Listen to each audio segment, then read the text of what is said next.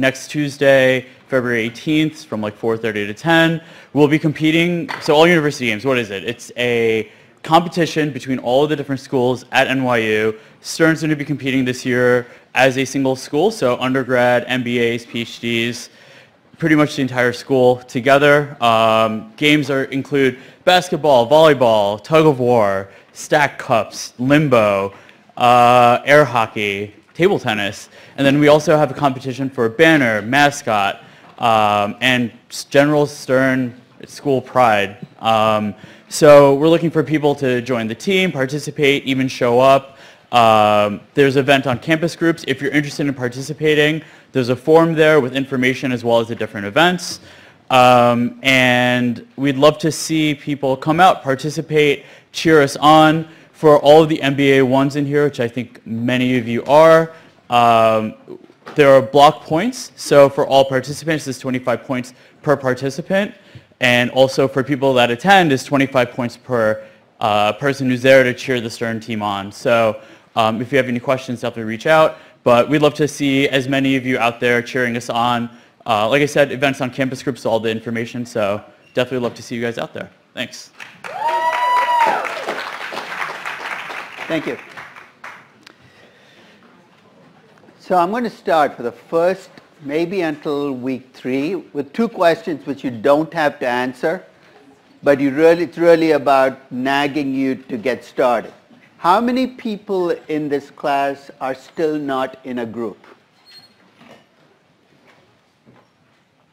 Still not? Keep your hands up, because at the end of class you might just want to gather together as a group. There are 5 of you right here, so might not be the most scientific way to create a group, but how many of you have not picked a company? And I'd like an honest answer. Okay. As I said, I'll keep asking this question, and I hope by next week there are no hands up. So pick a damn company and move on, okay? Don't sit there and say, should I pick this, should I pick? Just pick something. Just pick something and keep moving. As I said, you can come back and change it. And for those of you who did pick a company, I gave you an assignment which realistically I assume that none of you has actually done. Okay? Which is, I said, take a look at your company, take a look at the board of directors in your company and ask a very simple question, which is, does this board of directors do what it was supposed to do, which is protect the interests of shareholders, or is this a board of directors designed to carry out whatever the CEO wants? As I said, it's a judgment call, and to make the judgment call, you can look at who's on the board, you can look at news stories, you can look at scores, but ultimately, the decision, the judgment has to be yours. Now, for some of you, one of the problems you're going to run into, especially if you picked a company in an emerging market, Latin America, Asia, is when you, in the US, it's actually, you can find information on your board if you go to the SEC filings. There's this filing called the Def 14. You can look up conflicts of interest and you can see what's going on. So you can collect a lot of information. But let's say you picked an Indonesian company. The company tells you there are 11 people in the board, doesn't even tell you who they are. You have a really difficult time finding anything about board members. You're probably going to email me saying, well, how do I make a corporate governance assessment when I cannot get information? And I'm going to say something that's going to sound weird, but I'll explain it. Sometimes the absence of information is more revealing than what you find. So I'll do a complete tangent. You guys ever read Sherlock Holmes? Sherlock Holmes has this sidekick called Watson, whose job it is to ask stupid questions, and then Sherlock makes him look even stupider.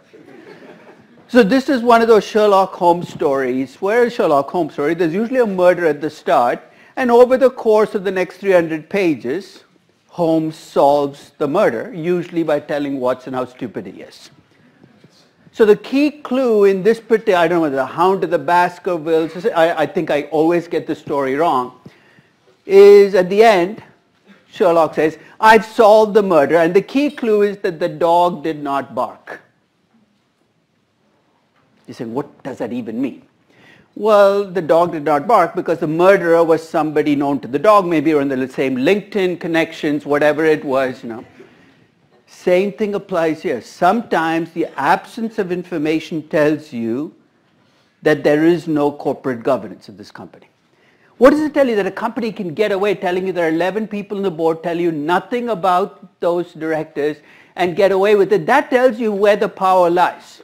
So don't stretch yourself saying, oh, somebody else in my group has all this documentation, I don't. It doesn't matter. Ultimately, the judgment is what matters. Does your company fit into a profile where you as a stockholder say, I have power in this company?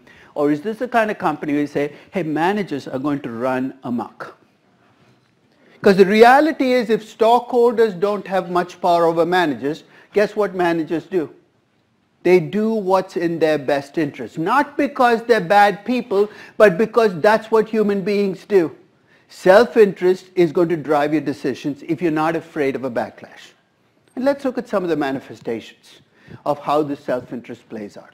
Usually you see this most often when your company is the target of a hostile acquisition. And if you're the manager of a target company in a hostile acquisition, you're faced with a challenge, right? If you're maximizing stockholder wealth, which is your job, and somebody's offering you 40% more than the stock price, what's the right thing to do? Well, if they're offering 40% more and it's way above what there's, you sell the company. The only thing is if it's a hostile acquisition, what's the subtext here for you as a management of the target firm? What happens after a hostile acquisition to the management of a target firm? You're going to lose your job. So really the question I'm asking is, do you want to do the right thing in corporate finance and maximize stockholder wealth, or do you want to lose your job? He says, I'll do the right thing. Maybe you will, but that's a tough choice and you know which way you're going to tilt. And here's how it plays out. You've heard of greenmail? You know what greenmail is? Just like blackmail. It's just a lot more money and it's legal. So here's how it works. You're the manager of a target firm. A hostile acquirer has come along. Give the hostile acquirer a name. They've offered 40% more than the stock price.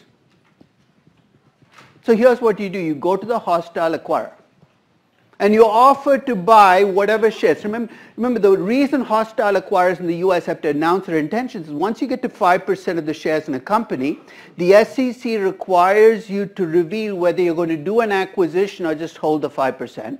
So let's say it's Carl Icahn. Or let's make it Boone Pickens. But in the early 90s, Union Oil, which was a big oil company, was targeted by Boone Pickens. In the early 1980s, oil companies were on autopilot. They were making money without even trying. Oil price had gone up. Everybody was making profits. So if you were a manager of an oil company, you lived a cushy life. Basically, you didn't even have to show up to work. The oil price went up. Your profits went up. And you've been targeted by Carl Icahn for a hostile acquisition. And you're faced with this choice, which is, hey, he's offering way more than the stock price. Should we sell our shares or should we fight it? And not surprisingly, Union Oil's managers decided to fight the acquisition. And here's how they decided to do it. They went to Boone Pickens and said, you paid $100 million for 5%. We will pay you $200 million to sell the 5% back to us and go away.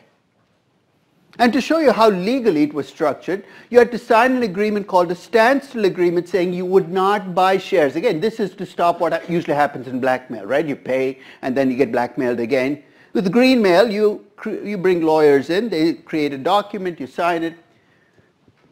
You're saying, what's wrong with this? Now, if this were a just world, I can see what you're doing. You're protecting your jobs as management. Where should you have come up with the $200 million? By selling your houses, your cars, liquidating your portfolios, right? That wasn't how Union Oil's managers came up with the $200 million. They took stockholder money and essentially said, we're going to use it to pay the... Think about it. How do you even explain this to stockholders? Let me try. Your stockholders in Union Oil, I've just done this. I come to say, I did it all for you. I took $200 million of your money and made this nasty hostile acquirer. I was offering you 40% more than the stock price, go away. And you're saying, you did what?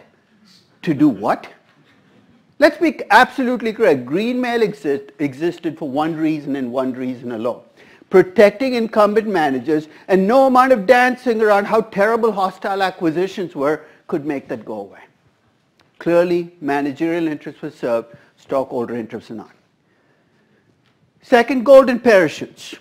Now, if you actually jumped out of a plane with a golden parachute, you know what had happened, right? Because gold is heavy. You're going to hit the ground faster than you would have without a parachute. But you know what a golden parachute is? This is again when you're targeting a hostile acquisition. What are you afraid of? You're afraid you lose your jobs, right? So here's what happens with golden parachutes. You as managers of the target company run to your lawyers and say, could you put in a clause into my compensation contract? Remember, this is happening after the acquisition has shown up, where if we get taken over, I get paid 10 million, 15 million, 20 million. When Revlon was bought out in a hostile acquisition, the collective payouts to managers in the company worked out to $200 million. Essentially, again, you're collecting the 200 million. You're saying, why are my stockholders hurt? Why are your stockholders hurt? Because when the acquirer pays the 200 million to you for the golden parachute, guess what that acquirer does? He pays or she pays $200 million less to acquire your company. Again, clearly managerial interests dominating stockholder interests. Third, your poison pills. You know what? If you ever go to work in M&A, it's this very strange mix of medieval times and James Bond movies. There are white knights with poison pills. You're saying, what? You know what a poison pill is, right? You're targeted again as a target company. You do not want to be taken over. What you do is you create something in your company that makes you unpalatable to the acquirer. In the old days when the FCC had these very strict rules on companies not owning more than one TV station in a media market, it used to be that if an entertainment company got targeted in a hostile acquisition, didn't want to be taken over, you know what they would do? They would go buy a TV station in a city where they knew the acquiring company had this premier station. Let's say it's New York. And then they'd go to the FCC and say, you can't allow this to go on because if you did, it would be illegal. I can give you other examples. Now, you know what a rights issue is in a company? Rights issue, US companies are very reluctant to do it, but European companies do. And we'll talk later about why US companies don't do it. Here's how a rights issue works. Let's say I'm a publicly traded company, you're all shareholders in my company. I need $100 million of new capital and I need it from equity. Now normally what do you think? You think about issuing new shares and raising the 100 million, right? You know the problem with that with doing that, right? It is going to be costly because you have to hire investment bankers and you've got to set a price. In a rights issue, I skip that. Here's what I do. I give each and every one of you, you're all shareholders in my company, a right to buy an additional share. But I give you the right to buy that additional share at half of the current stock price. Now part of you is saying, that's terrible. You're halving the price. But every one of you gets that right. So basically you'll end up, nobody's hurt because everybody gets that right.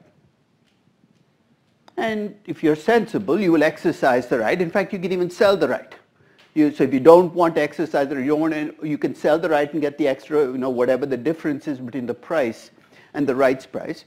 So I can raise the 100 million. So that's a typical rights issue. So if your stock price is $10, I give you the right to buy an additional share at $5. That's a typical rights issue. Here's how a poison pill will work. It'll be a rights issue. But the rights issue, I give you the right to buy an additional share at $100. Stock price right now is 10. I give you the right to buy an additional share at 100. You're saying, why would I want to even use that? As long as I run the company. But the minute there is a hostile acquisition, here's what happens. That price goes from $100 to $1. It's called a flip over rights plan. And essentially the reasoning is very simple. If I continue to run the company, there's no hostile acquisition, the rights issue is completely useless. But if a Carl Icahn tries to take over the company or somebody tries to take over the company, you see the problem they're going to face? They think they're buying 51% of the shares, but the moment after they buy the 51%, there are thousands of shareholders out there who say, look, I have a right to buy an additional share at $1. It is purely a device to keep hostile acquisitions away. If you're confused about these convoluted poison pills, I'll give you a much simpler way to think about them. 4 kids and they're all grown up now, but I have only one daughter. She's third in line to the throne. There is no throne, but no. But when she was about 5 or 6, I would take her and her 2 older brothers out to brunch. She'd go to the diner. I'd sit on one side of a cubicle. They'd all 3 sit on the other side. Nobody wants to sit with Dad. My daughter would sit in the middle, and her 2 older brothers would sit on either side of her. They'd all order eggs with fries. The waitress would come and put the plates down. And the minute the plate was put in front of my daughter, she would spit all over her fries. Disgusting, right? But if you've ever had 2 older siblings sitting on either side of you and a plate of fries in front of you, you know exactly where those fries are going.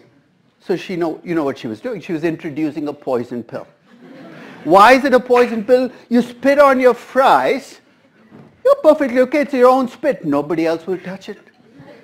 Think about that. The next time you see a story about a poison pill, think about spitting on your fries. You pretty much got it nailed. The only problem is the manager of the target company didn't pay for the fries. They spit on fries, didn't even pay for. But that's a poison pill. And finally, of shark repellents. What are shark repellents? These are anti-takeover clauses. You know, every company has a corporate charter, which are the rules for running the company. Now, normally to take over a company, what percentage of the shares do you need to acquire? 51%. It's like a democracy. But you're allowed to change the corporate charter. So you can go in and say, you need 80% of the shares to get effective control of the company. Or you can say, look, the board of directors, because one of the ways you exercise control is you get to 51% of the shares, and then you replace the entire board. So I could go to the corporate charter saying, only 1/3 of the board of directors can be replaced every 2 years. Those are shark repellents. You're saying, why am I even sequencing? Shark repellents are slightly better than the first 3, and here's why. You as shareholders don't get to vote on poison pills, but you get to vote on shark repellents. You're saying, why would I vote for an anti-takeover clause in the corporate charter? Because I'm a really good salesperson as a CEO. I tell you it's for you, to protect you. I claim that I will use this to bargain for a better price for you. And for some strange reason, you actually believe me. You give me the power, and then guess what I do?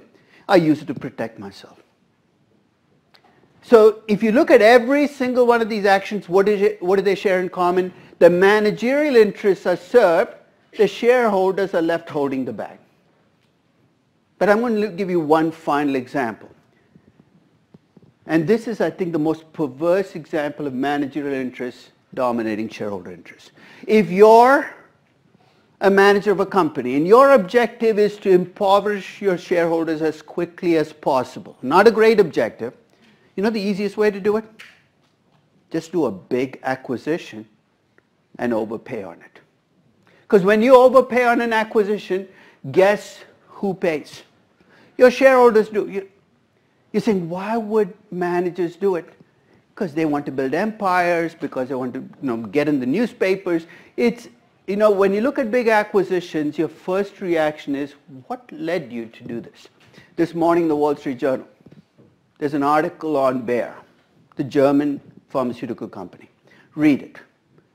A few years ago, Bayer did an acquisition. My first reaction when I read about the acquisition is, are you guys insane? You know who they bought, right? They bought Monsanto. And when you buy Monsanto, what do you buy? A heap of trouble and a whole host of lawsuits. Why? Because Roundup, which is a Monsanto product, has been used on lawns across the U.S. for decades, and it's creating all kinds of consequences. And you're seeing those lawsuits start to work their way through. You think, why would Werner Baumann, the CEO of Bayer, want to push for an acquisition? Because he is insane. There is no other explanation. He talked something about consolidating the animal food businesses, some weird, there's really no good rationale. But to give you at least a microcosm of how these things work, let's go back and look at acquisitions. Let's think about typical acquisition. There's an acquiring firm and there's a target firm, right? On the day an acquisition is announced, of course, you see a Wall Street Journal article about the acquisition, and all of the attention is on the target firm and about all the great things, the strategic connections that are going to be made, the synergy, all that stuff. And everybody pays attention to the target firm. And guess what happens to the target firm's stock price the day the acquisition is announced? It jumps. Next time you read the news story of an acquisition, don't look at the target company's stock price, look at the acquiring company's stock price. You know that in half of all acquisitions, on the announcement of the acquisition, the acquiring company's stock price drops, and sometimes substantially. You're saying, so what? What are the stockholders in the acquiring company saying about the acquisition when the stock price drops on the acquisition? They think you've paid too much, right? And if you ask the managers of the acquiring company, you know what their defense would be, right? They would be saying, hey, look, stockholders don't see all the stuff we see. We've seen the projections. We've got all the numbers in front of us. They have far less information than we do. Listen to us. And at first sight, you're saying, you're right. You have more information than shareholders do. Therefore, shareholders must be making a mistake. But here's, I think, what should make you rethink that notion. We know that half of all mergers do not work. You know how we know? Because within 5 or 10 years of mergers, half of all mergers get reversed, which is a company saying, I bought XYZ company 10 years ago. It didn't work out. I'll sell it. We also know that those much talked about synergies never manifest themselves in about 5 out of 6 mergers.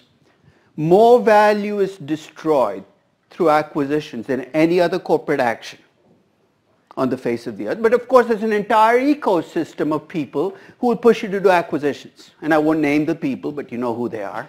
Right? They're like drug dealers.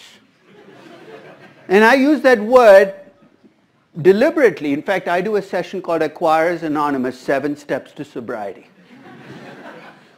Because acquisitions are an addiction. When a company starts growing through acquisitions, it can't take projects anymore. It's so much work taking 50 projects. You do one big acquisition.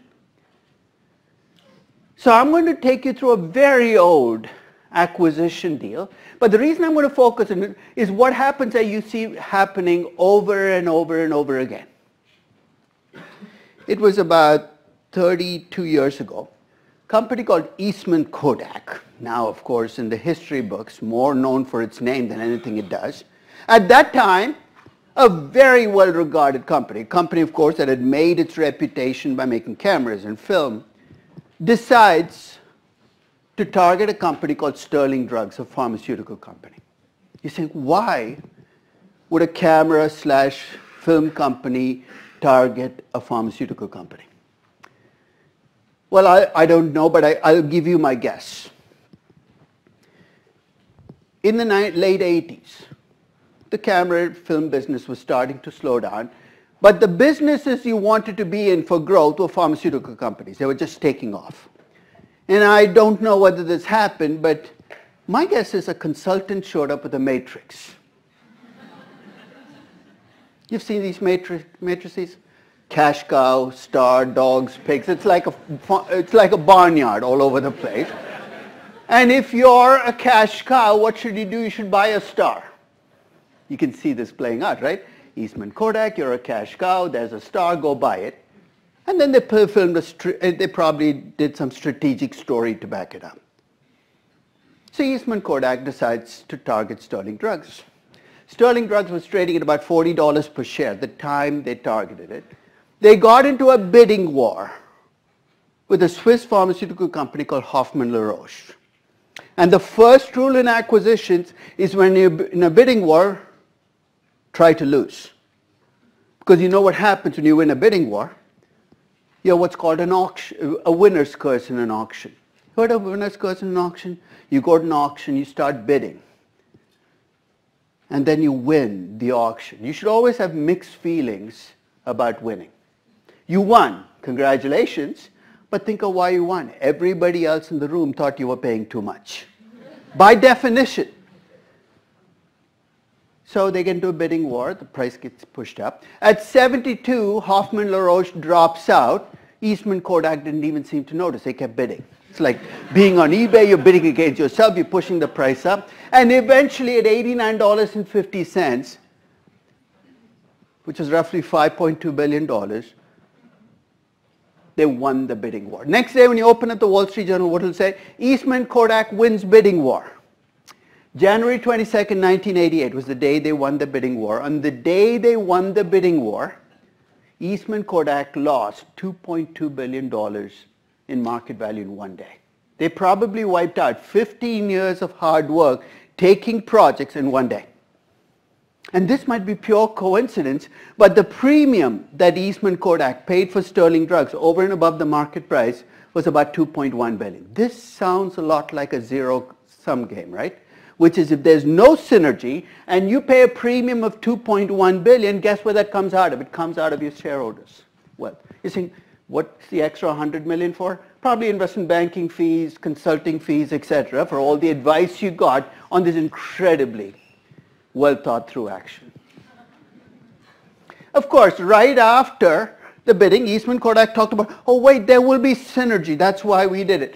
Exactly what synergy there is by combining a camera company with a drug company, I don't know. Maybe they'll find a way to deliver your medication through your... It's almost mind-boggling. But here's the giveaway. If you track this merger for the 5 years after the deal was done, there's the revenue of the combined firm. There's the operating income of the combined firm. If there's synergy, what should start to show up? There should be higher income at some time, right? Maybe a jump in revenues. Neither is showing up.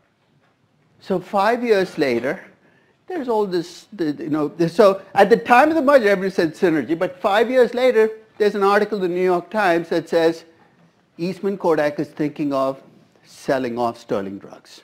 And of course, when that initially came out, Louis Mattei, chairman of Sterling Winthrop, which is the division that Eastman Kodak said, that's massive speculation which flies in the face of the facts. Which is like, never believe something until it's officially denied. Because that's exactly what happened. A few months later, Eastman Kodak sells sterling drugs for $1.7 billion. How much did they pay? $5.2 billion. Now, if you look at the collective amount they got out of it, they got maybe $3.5 billion back. That was pretty damaging. But to me, this was the start of Eastman Kodak's fall from grace. Because Eastman Kodak went from being this company that was viewed as well-managed, well-run, takes great projects. Essentially, with this acquisition, it wiped out that reputation with one bad, big deal. I mean, for the last 15 years, Apple has this huge cash balance. When Apple has a huge cash balance, people feel the urge to advise it to do really stupid things. Like what? Like buy Greece, buy Tesla, buy... basically Apple with $200 billion can buy pretty much anything it wants. And I have to give, credit to Apple for not falling into temptation.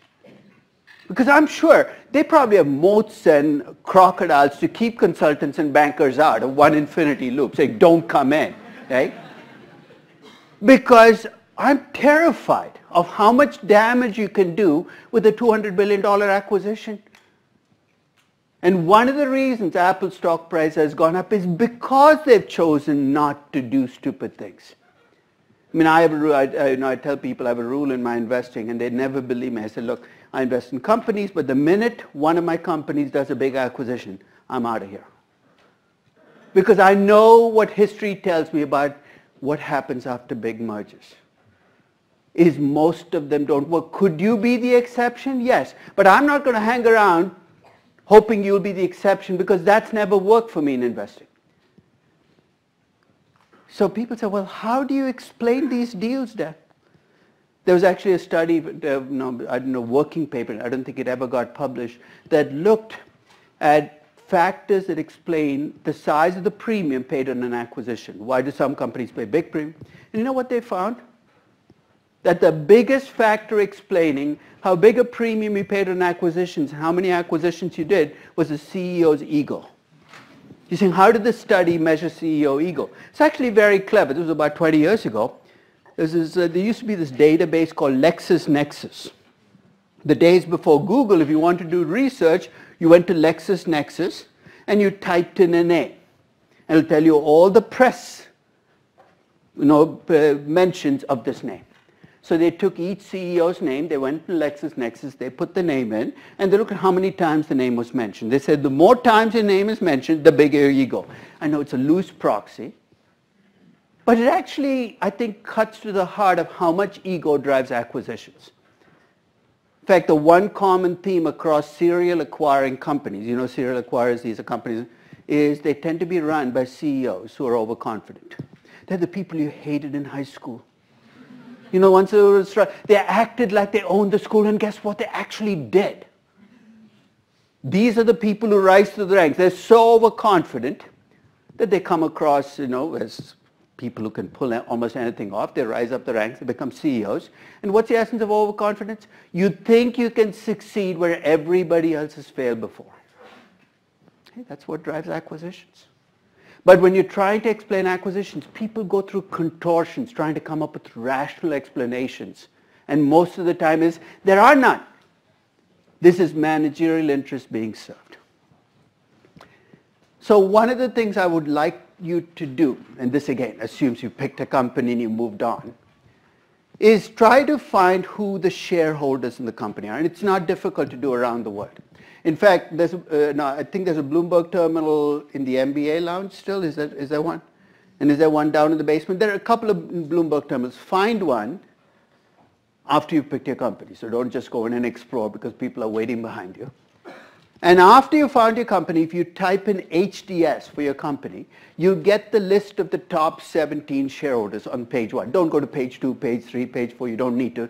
Take that page 1, see who the top shareholders in the company are. And here's what you're trying to assess. Where does the power in my company lie? The old saying, power abhors a vacuum. Somebody's exercising power in the company. Who is it in your company? And here are the choices. It could be a very unusual company where shareholders actually call the shots. Very unusual. It could be a company where managers are clearly the dominant ones. It could be a company where inside shareholders are the ones who call it, and the rest of us are on the outside. Like what you do, Facebook. I wouldn't even waste my time saying who runs this company. Because we know where the power lies. It lies with Mark Zuckerberg, and through what is his instrument for exercising the power? Why does he have so much power?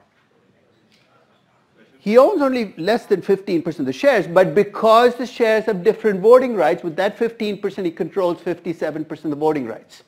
That's why if you buy shares in Facebook, when Facebook went public and there are two classes of shares, I told people, look, if you buy Facebook, accept the fact, whether you like it or not, that Mark Zuckerberg runs a company. And if you're a portfolio manager, don't come and complain to me that Mark Zuckerberg is not listening to you. Because complaining about Mark Zuckerberg at Facebook is like getting married to Kim Kardashian and saying, hey, cameras keep following me all over the place. You marry a reality TV star, that's exactly what you should expect. Anytime you buy shares in a company with two classes of shares, you're saying, okay, I'm okay with that. It could be a company where the government runs a company, even though it's a publicly traded company. When will this be the case? Often with companies that used to be government companies that have now become publicly traded companies, the government might be the power behind the throne. You buy shares in Petrobras, guess what? What happens in Brasilia matters a lot more than what happens in the boardroom at Petrobras. And we'll again talk about the mechanisms governments have to exercise, because they definitely don't own 51% of the shares in the company. It could be a company sometimes where labor runs the company. In some parts of Europe, for instance, there are 2 or 3 directors on the board who come from the unions. It could also be a company, the bankers run the company, even though they're the people who lend money. Why? Because some covenant has been breached, and in this case, the bankers have appointed the people running the company.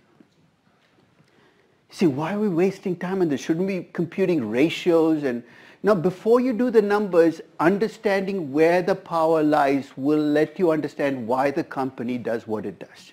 I know it sounds abstract, so I'm going to take my companies and take you through the process of where does the power lie. Let me start with the first one, Disney. I'm going to take you all the way back to 2003, and I'll show you what the holdings have done since then. And in 2003, if you looked at the top 17 stockholders in Disney, this is what it looked like. Don't get too caught up in reading the names. Go to the third column. What does it say? 13F. You're saying, what the heck is a 13F?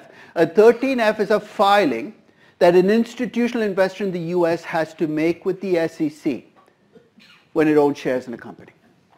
So what are you getting there? 16 of the top 17 shareholders in Disney are big institutional investors. Fidelity, State Street, etc.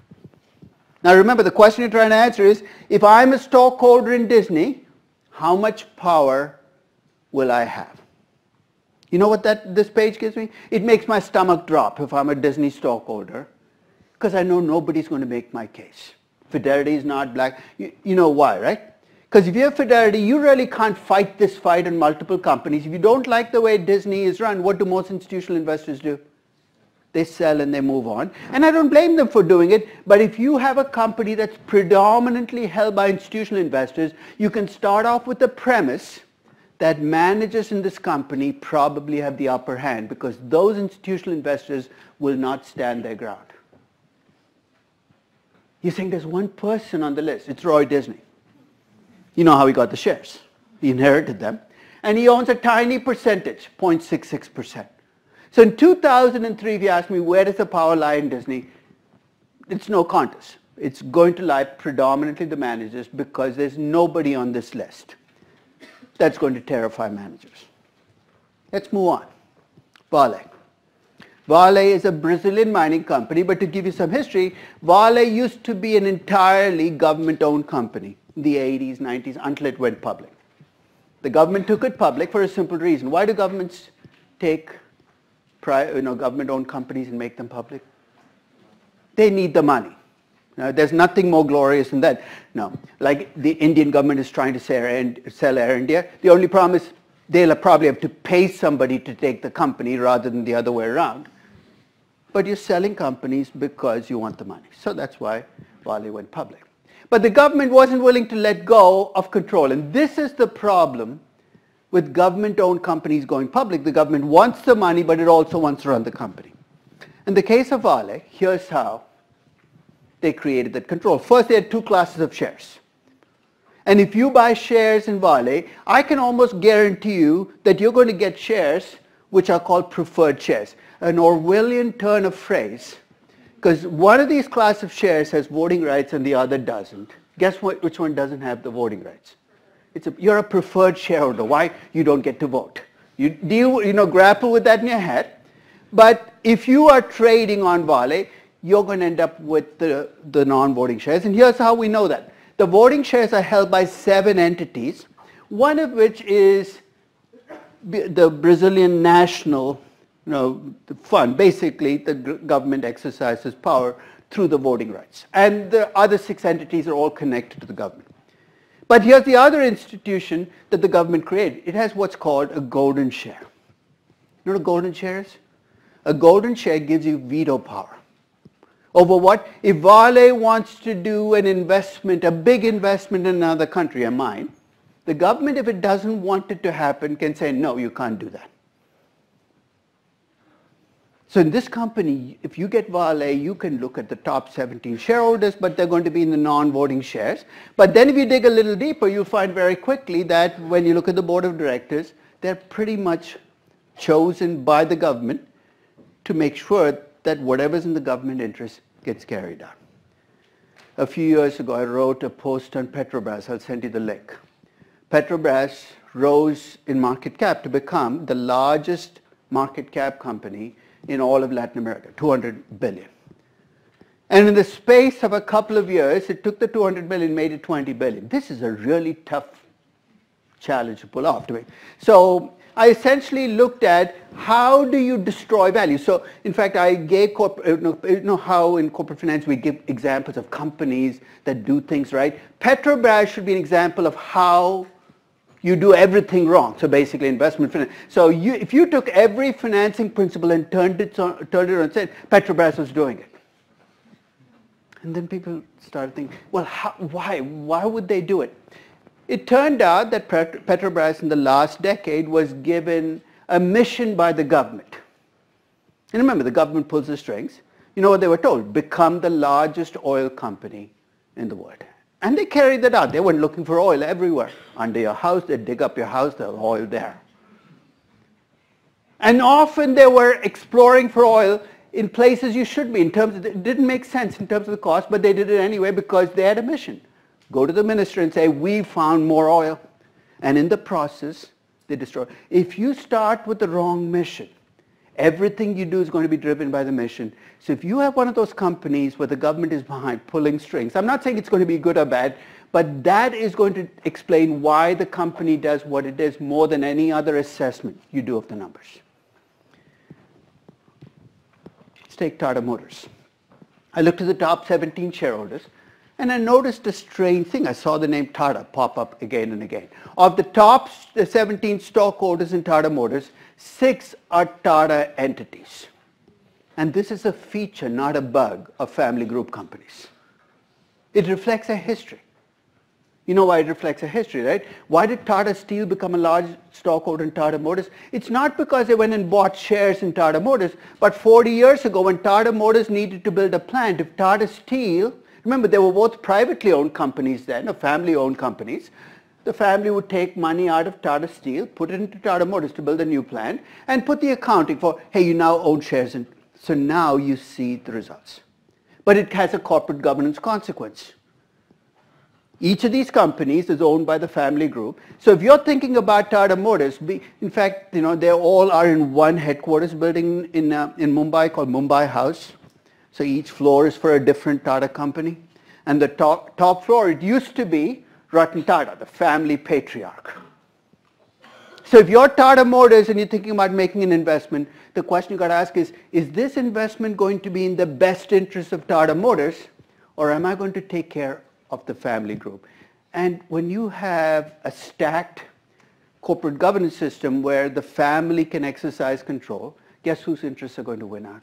So as we go through this semester, there are things that Tata Motors is going to do where you're going to say, that doesn't make sense if you look at it as a standalone company.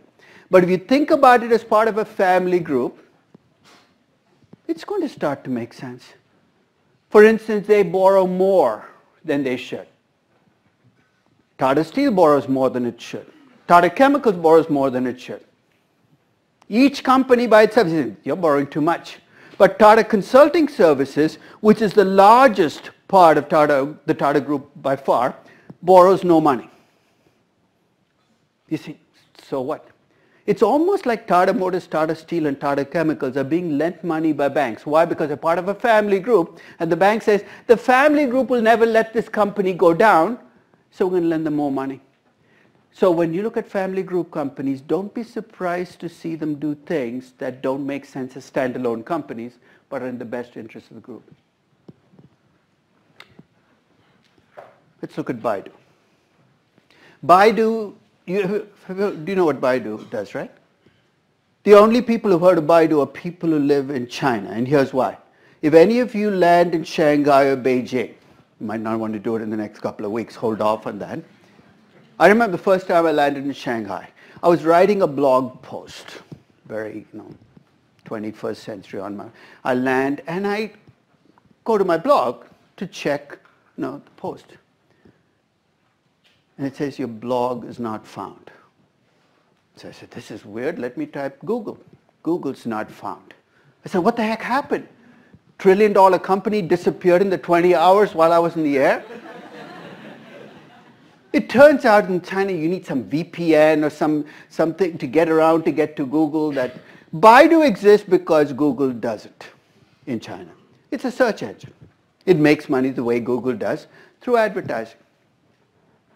So if it's a Chinese search engine, then I don't think I've ever talked to anybody outside China who says, I use Baidu all the time.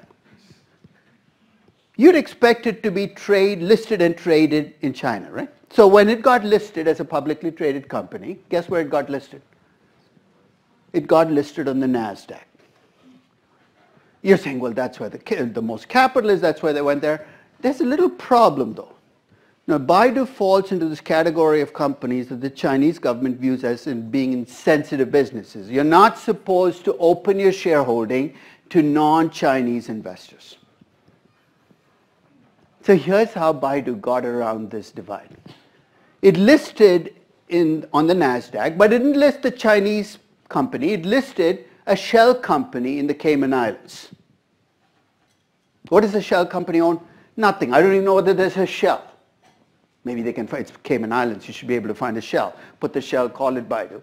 That's how you got a shell company. You buy shares in the shell company, and the shell company has an operating agreement with the Chinese company that technically means the earnings are supposed to go. But that operating agreement is actually potentially illegal because the Chinese government tomorrow could get up and say, hey, you know what, that operating agreement doesn't hold. You buy shares in Baidu, you're buying shares in a shell company. You know the board of directors you control? The board of directors run the shell company, and they're running a shell. You have absolutely no power over the management of the company because it's a separate company. You want to see a higher profile version of Baidu? Which one? So who's an even bigger version of Baidu that does exactly the same thing? Alibaba. Alibaba is exactly the same structure. You buy shares in Alibaba, you're not buying shares in Alibaba, the Chinese company, you're buying shares in Alibaba, the shell company. And if you have any delusions that Jack Ma will listen to you, let him go. Again, I'm not saying this is good or bad, you just have to be real about what you're investing in. There is no corporate governance at Alibaba. It's essentially what Jack Ma wants. So essentially it's run by a group of people that could be called a board, it could be called a, whatever you want to call it. But essentially you and I don't have any power as shareholders in the company. And guess what? It's going to drive. When you look at Baidu as we go through this class, you're going to see this play out in their decision making. Let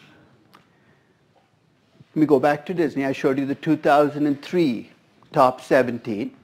This is the 2009 top 17 list. Notice one big change.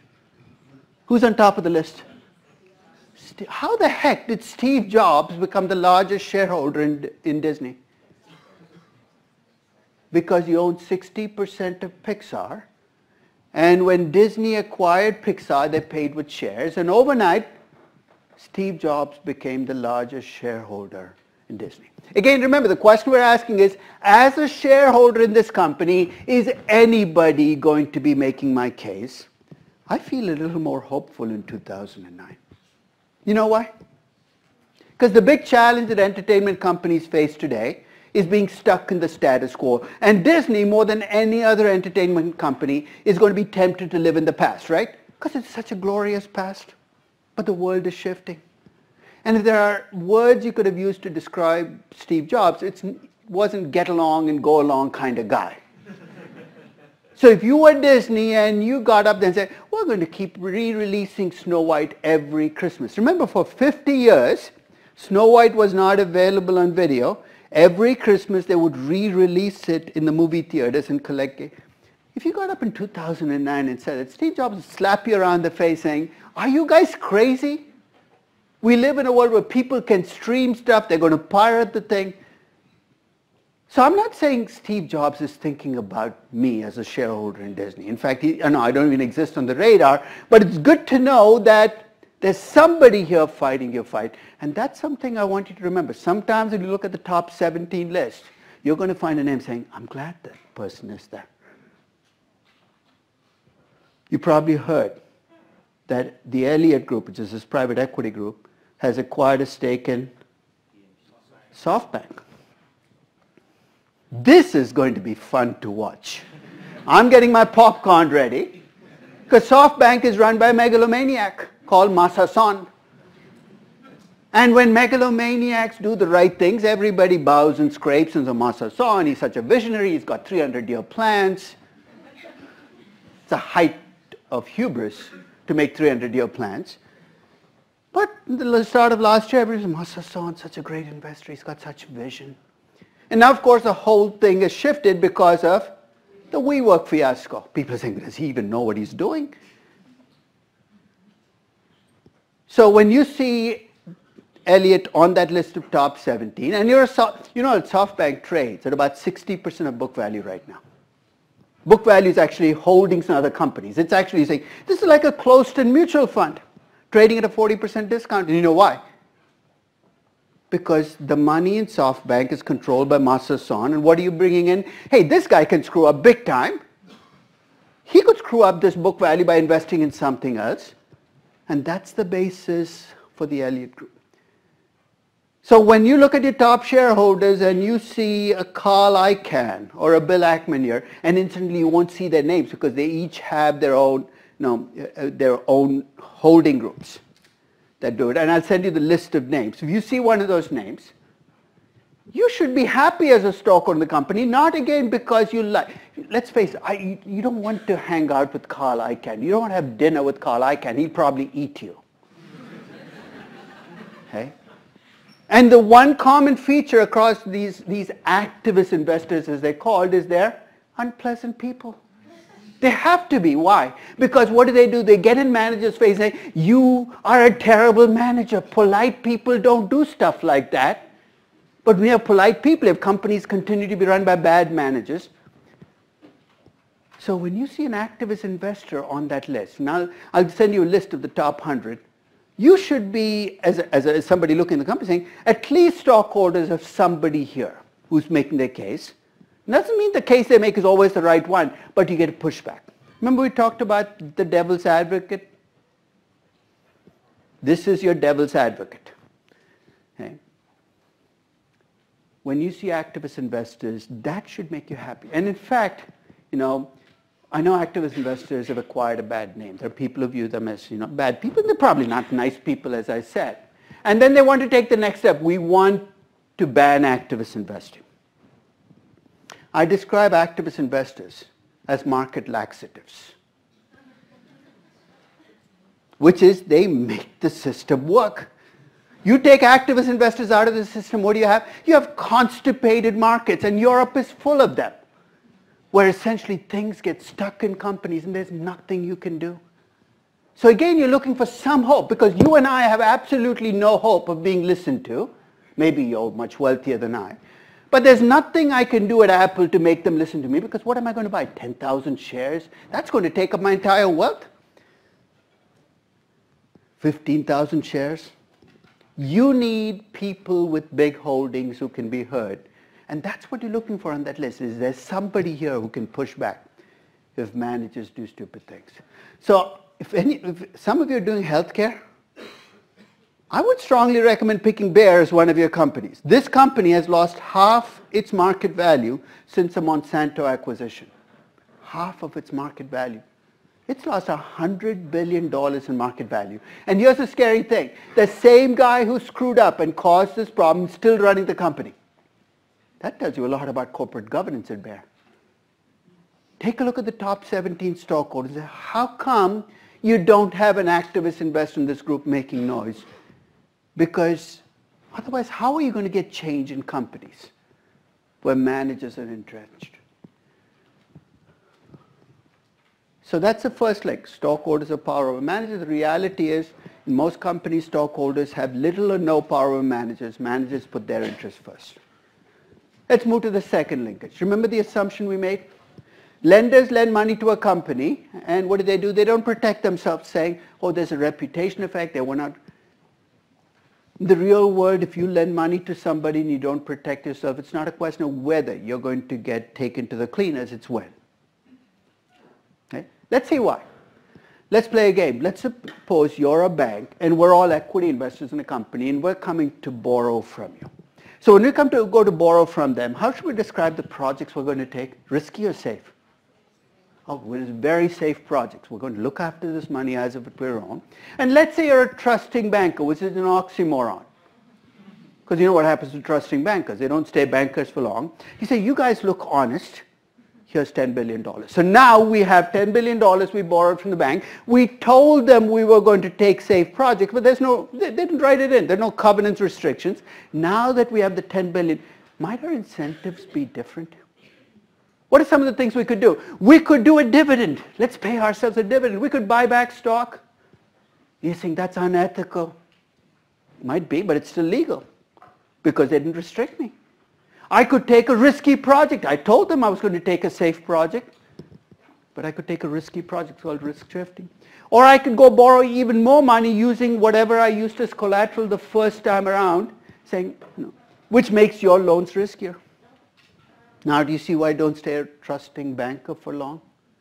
So when you lend money, what do? You write covenants. You can't do this, you can't do this. But you can see that this is a friction that's going to play out all through time. Because when you borrow money, you've created a group with very different interests in the shareholders. What do bankers want? They want safety.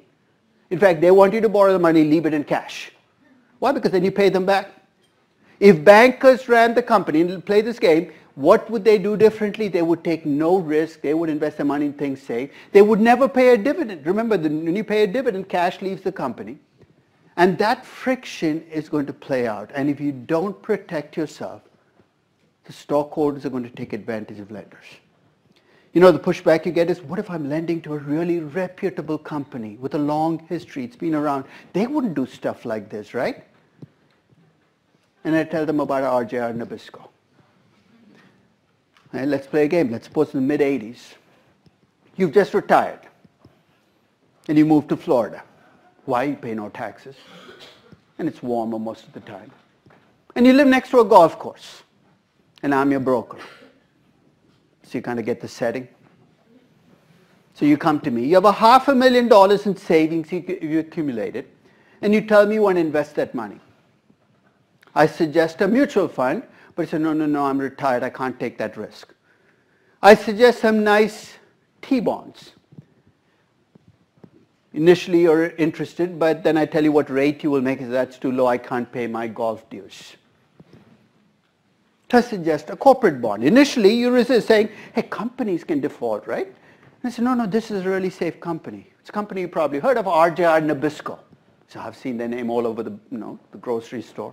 They've been around 70 years. And to give you comfort, I say, and they're rated AA. You have no idea what that even means. And I tell you that no AA rated company has ever defaulted while it was rated AA. I'm a very careful broker. This is technically true.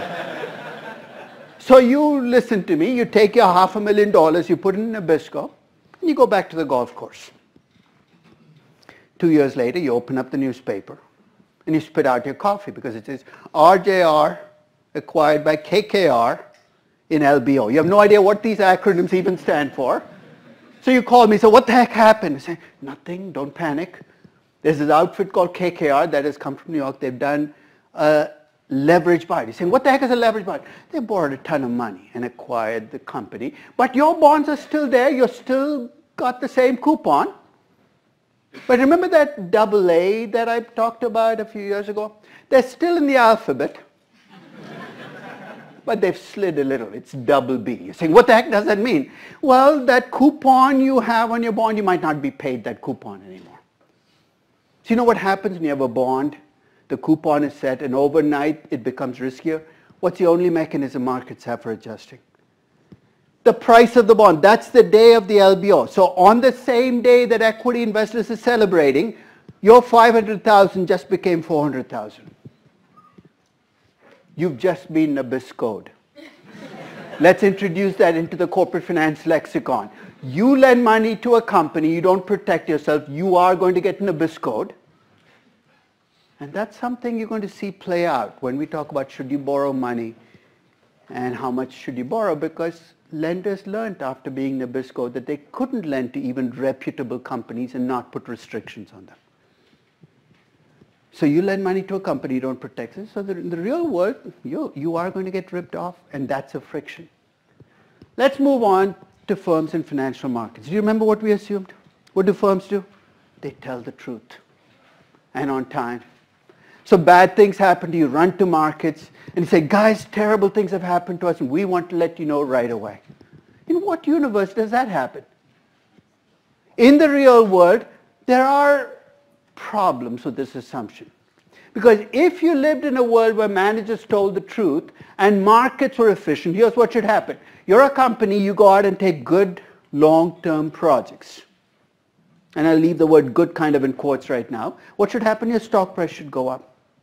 You're a company that goes out and does short-term accounting gimmicks. Market shouldn't rise to push up your stock price. And also, if you're a company where markets are efficient, your stock price performance should be a good measure of how much value you're creating.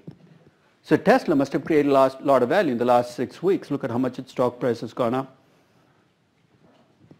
So if you lived in a world where managers now lie and markets are efficient, then the assumptions go through. But both sides of that linkage, things can go wrong. Let's start first with managers. Do they lie? Well, most companies, I don't think they lie. They shade the truth. We'll talk about shading the truth. You're not lying, but you're kind of holding back. If you have kids, you know what shading the truth is. They tell you things, but it's the things they don't tell you that should scare you than the things they do tell you. They're shading the truth. It is true that in some cases, they cross the line. I'll give you examples of outright fraud. A company called Bre-X, it's a Canadian gold mining company. In the 80s and the 90s, it went out and claimed to find gold in Indonesia beyond any reserves ever found. Stock price keeps going up and up. In fact, I remember equity research analysts writing about Bre-X saying, hey, they actually flew us out to Indonesia, showed us this place. And you know what the company did? They actually put gold dust on the sun, and the analysts came and said, look, there's so much gold under the ground, it's coming out. I mean, let's face it, you're a gold analyst in New York. It's not like you've ever been in a gold mine. You think it comes in bars and coins, and you come back and write this great equity research report. Stock price keeps going up until in 95 or 96. The geologist who worked for the company, who was the key person finding the mine, jumps out of a plane at 32,000 feet without a parachute. And nothing good happens when you do that. And when he does, people start asking questions. Why did he do it? Was he depressed? Maybe he was. But it turns out in the months after, the company starts putting out news stories saying, those 100 million ounces of gold we said we had, well, take the last 0 off. It's really only 10. Then it became 1, and finally they said there's no gold. The entire thing was a scam they pulled off for an entire decade. Publicly traded company. That is outright fraud. Here's a second example, a company called Mercury Finance. Late 90s. Its business model was lending to people with bad credit histories and charging a high, it's not a terrible business model, it could work. So I opened up the Wall Street Journal, there's a news story about Mercury Finance, and here's what it says. Mercury Finance announces that they cannot find their CFO. This is how the news story starts. They've looked everywhere, this was before online, they couldn't even check online. CFO has disappeared, and then at the end, in the last paragraph, it says, so is half our cash balance. Somebody's having a lot of fun somewhere, and it's not you and I as shareholders. That is outright fraud, but thank God it's more the exception than the rule. Because I think most companies don't have to commit outright fraud. They just shade the truth. They control the flow of information. Let's face it, if you're a manager of a company, you want to reveal information when it's right for you. And it's human nature, right? How many of you are married? Let's suppose you have something terrible happen today. Don't worry, I'm not forecasting anything terrible happening. I don't know about you, but I'm not getting home at 6 o'clock. I have some bad news. In fact, if you have some bad news, what do? You try one of two strategies. One is you wait for a good time. Not now, window of opportunity, open, closed. Maybe when she's sleeping, I'll whisper it to her. And I said, look, I told you last night. You were sleeping, I didn't know. So one is you wait for a good time. Or second, you try to bundle the bad news with some good news. You get desperate for any type of good news. This morning when I was driving to the train station, I wrapped the car around a tree. Oh, but I switched to Geico. Completely disproportionate. Companies do something similar, right? One is they try to dole out bad news when the market is sleeping. You think, when is that? long time ago, when I actually used to do research, and I kind of gave up on that a long time ago because I wasn't very good at it, no point doing it. One of the things I did, when you do research, especially academic research, you pick these small topics that nobody cares about, then you slice them up even further and make them even less careable about, and then you write about them and nobody reads it. So this is one of those papers I wrote when I had to write a paper, where I looked at earnings reports and dividend reports from companies. So remember, US companies report earnings and dividends. I looked at them by day of the week. You can see how deep the thought is that went into the study. Monday, Tuesday, Wednesday, Thursday, Friday. I looked at what a typical earnings report contained as news and what a typical dividend report contained. Monday, Tuesday, Wednesday, Thursday, during this period, thousands of earnings reports generally contained good news. Fridays, terrible things seem to happen to companies. And then I took a closer look at Friday, and during the course of Friday, it looked very much like Monday, Tuesday, Wednesday, Thursday, but you hit 4 o'clock. Really bad things seem to happen at 4:01, 4:02, 4:03, 4:04. J.P. Morgan reported about that whale incident. You have no idea what I'm talking about, right? This has nothing to do with food or sushi. This is in London. They had this multi-billion-dollar mishap. Let's call it that. You know when they revealed it? 4:30 on a Friday afternoon. What are they hoping for? That you'll forget about it by the time you come back on Monday. It never happens. You know how this plays out, right? Over the last 80 years, the worst day of the week to invest in stocks has been Monday. You're saying, but shouldn't we be rational and start marking down prices? No, people wait till Monday and say, okay, you lost $6 billion in London, we're going to knock off your stock price. So do managers try to control the flow of information? Yes. Do they try to bundle some good news with bad news? Yes. I remember in 2009 and 2010 when banks would report earnings, here's how the earnings report would go. We lost $3 billion, but we're not Lehman. We said, hey, we haven't gone bankrupt yet. This is really good news. Now it plays out where we're down 20%, but we're up in the Ivory Coast by 50%. The fact that you went from $1 to $2, you don't mention that. You talk in percentage terms. Companies do this. When you have really bad news, you try to bundle it, and I don't blame them. And markets on the other side are not exactly angelic in the way they respond to news. They're not exactly rational and cool. Remember that trading room I described in the utopian world? What was it full of? Polite intellectuals. Let's get real. Polite and intellectual would be the two words I would not use to describe a trading room. Have you ever seen a trading room in action when a piece of news hits the market? What do traders do? Buy, sell, do something, we'll talk about it later. They act first and they react later. When you look at markets, they clearly are not rational and cool. And in fact, this gets us into trouble in finance because we make that assumption of rational markets and we draw all kinds of neat stuff out of it. And whenever I see one of these attempts to push rationality way beyond its bounds, I apply what's called the Elvis Presley test. You never heard of the Elvis Presley test? Now, how many of you believe Elvis is still alive? Okay, you've all passed the test. Thank God for small blessings. Time has a way of taking care of it. In 1991, there were a fair number still alive. He lives in Michigan. He's grown a beard. His next record is coming out in 2 years. He's been dead a long time. 1977, late 70s. So let me do the second test. You can relax it because the second test is not going to be directed at you. You read USA Today?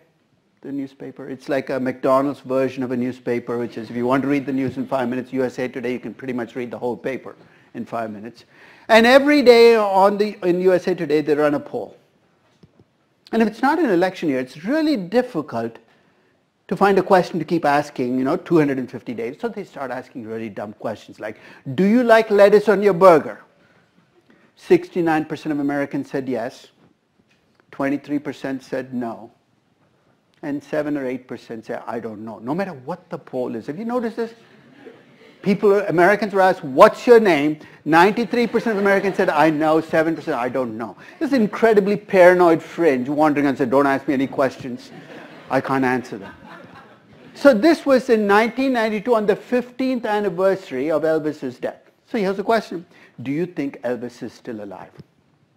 71% of Americans say no, thank God for small blessings. 22% of Americans say yes, he's still alive. I read about it in my news source, probably the National Enquirer, last week. And 7% of course said, I don't know. Let's say take that 7% and set them aside as paranoid and rational. Remember, the two are not mutually exclusive. Maybe they're the ones who got this right. And let's take the 22% of Americans 15 years after Elvis's death who thought he was still alive. Let's extrapolate. There are 300 million Americans. 22% is about 66 million Americans wandering around thinking Elvis is still alive.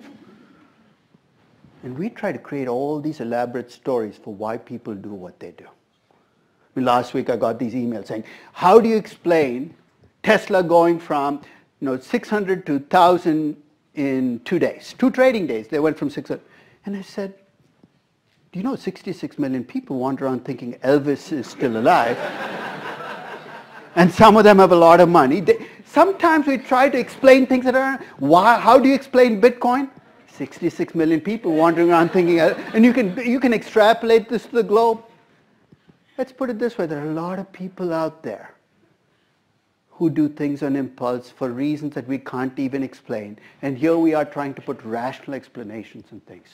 Keep this in mind because later in this class we're going to talk about if you do this, this is what should happen to your value. You go out and you buy back shares given the numbers. But when I say this to managers, if I do this, will my stock price go up? I say, I don't know what your stock price will do because there are 66 million people. It's amazing what the 66 million will do for you in terms of providing a buffer between you trying to explain too much of the stock price. And in the last 40 years in finance, there's an area of finance called behavioral finance, a combination of psychology and finance that has done a really good job of explaining why prices can do the things they do. And they have nothing to do with value. So here are some of the irrationalities that have been uncovered. One is, there is some evidence that markets don't react right to news. They sometimes overreact. In fact, with every one of these irrationalities, the problem is it's not one direction. There is evidence on both sides. They sometimes overreact, they sometimes underreact. There are some markets where insiders run the market. People think of it as almost a conspiracy. And third, their biggest hit against markets, against financial markets, is their short term. This has become the basis for, hey, you can't trust stock prices, investors are short term. So let's deal with that question frontally, because if investors are short term, we are on dangerous ground even looking at the market price. We have no idea what it tells us, right? So I'm going to ask you for your priors on markets, and you don't have to tell me what your answer is. Tell me what your gut tells you right now based on what you've learned about markets, what you've seen in markets. If I ask you, say, focusing on market prices will lead companies to make short-term decisions at the expense of long-term value.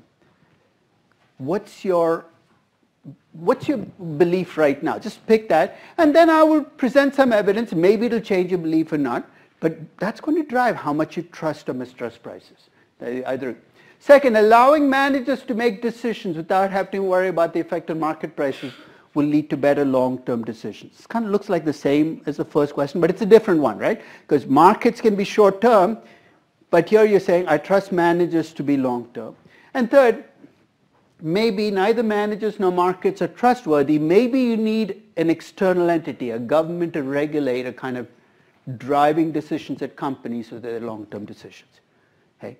It's almost a philosophical question because how you answer this question will color everything you do in looking at businesses, the way you regulate them, the way you think about stock prices.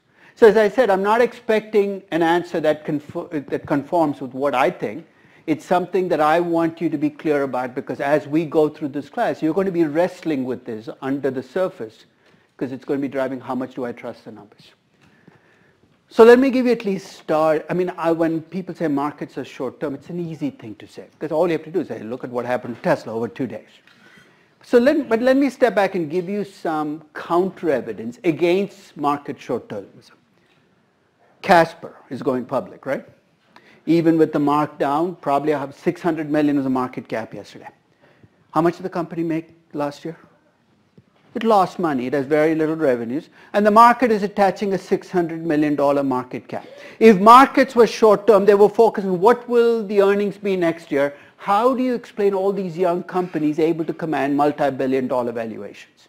I know it's very loose evidence against short-termism, but if markets were truly short-term, companies which have earnings today should be valued more than companies with earnings way out in the future. A Volkswagen should have a much higher market cap than a Tesla should. And if you look at investment announcements companies make about new products, about R&D, if you lived in a short-term market, remember when you announce you're going to spend a lot of money on R&D, that's bad news for me, right? Why? Because what does R&D come out of? It comes out of earnings. You have lower earnings. And if I'm a truly short-term investor, I should punish companies that announce they're going to do R&D. So I'm going to present you some evidence on what markets do around announcements. So basically I have a bunch of announcements on R&D. And guess what? On average, markets react positively to almost every announcement except product strategy, which has the most empty announcements of all because they mean absolutely nothing. There's nothing substantial. But when companies make big investments, they're not punished. Markets reward them. I'm not saying this makes markets long-term, but when people are very quick to jump to the conclusion, markets are short-term, I said, give me some evidence. Because I look at markets now, I think they're far too long-term in my view. They're giving companies, where things are way out in the future, too much value, not too little value, which is creating a skewing in how we invest. So it's not that they're short-term, it's maybe they're too long-term. Maybe you're too focused on things that can happen in 10, 15, 20 years, not focused enough on what's happening now. And then, of course, people bring up 2008. So how can you trust markets after 2008? We know what happened in 2008. There was a complete meltdown. I was teaching this class in the fall of 2008. Most difficult semester ever to teach a class like this. Because the world was melting down around you. You know what was most scary in the last quarter of 2008? I'll tell you my most scary moment. When GE tried to raise... GE at that time was a nice healthy company, not the Walking Dead company it is today. Was trying to raise money with commercial paper. And people wouldn't buy commercial paper. You know what we learned in 2008? The scariest thing is a market with no liquidity. So when you complain about how volatile the market is, how much trading there's going on, get down and you say, thank you God for all this trading. Because if I remove that liquidity, you're going to find how much you miss markets. Isn't there a song like that? No, that's a country song. Never mind that. No, you're going to miss me when I'm gone. Same thing here. You're going to miss me when I'm gone is a market because that is what... And if you think about the culprits who created the 2008 crisis, the eye of the hurricane, it was, of course, financial service companies, banks. And if you think about the most regulated, most structured of all publicly traded companies, it's probably banks. So if you think regulation is going to make the next crisis go away, think again, because the companies you regulated to prevent the crisis were the ones who created the biggest crisis of the last 50 years. Let me at least do the final linkage. I'll set it up and then we'll come back to it because this, I think, is where the battle is being fought right now. I told you in the utopian world there are no social costs, no social benefits because I completely assumed them away. The reality is in the real world, decisions you make as a company create social costs and social benefits. And the question is, A, how do we bring them into decision making? And second, should we be bringing them? Maybe that second question should be asked first. I'll tell you the biggest challenge we're going to face and we'll come back and address these. I don't want to sound like Donald Rumsfeld. You know, you have no idea who Donald Rumsfeld is. Take a look at his quotes. Yeah? But he'd say things, and he said, what did he say just now? But one of the things he said is, you cannot know the unknown. And I remember saying, what? But one of the problems with social costs, we assume good companies don't create them and bad companies do. But that's not really true, right? Sometimes you learn about costs after the fact. 20 years after you thought asbestos, remember when asbestos first came out, it was an amazing material to work with. You didn't have to carry these heavy things, and the people working on buildings said, this is amazing. Man will at some point probably knew there was a problem, but for a while, you didn't realize there was a problem. What if tomorrow we find out and we wake up and discover that smartphones make us stupid? It really makes your IQ drop. You can't go back and say, Apple, terrible company, you made my IQ drop, because they probably didn't know it when they first introduced it. So this notion that good companies don't create social costs and bad companies do, I don't think it's that simple. Sometimes you create social costs without even knowing it. The second is, social costs, unlike economic costs, are in the eyes of the beholder. Do you see what I mean by that? You take somebody who cares deeply about environmental things, you put them at a decision table, they're going to look at the environmental costs, and that's going to be the biggest item. They're going to say, look, we can't do this.